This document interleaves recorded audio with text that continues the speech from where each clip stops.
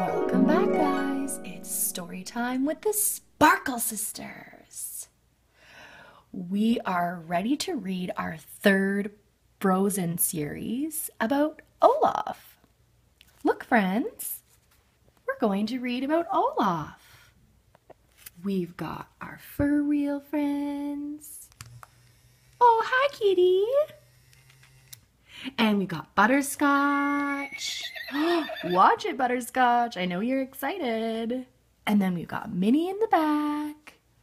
A few of our little My Little Ponies. Oh, they're so cute. Okay, Butterscotch. Thank you very much. We're very excited too. Oh, Butterscotch. We got Ducky in the back, and we've got George from Peppa Pig. Let's check out our next story, all about Olaf. Olaf is so cute. Do you guys like Olaf? Yeah, me too. When Anna and Elsa were children, they named a special snowman, Olaf. But years later, Elsa used her magical powers to bring him to life. Awesome. Olaf was a very funny snowman. He dreamed of relaxing in the hot sun.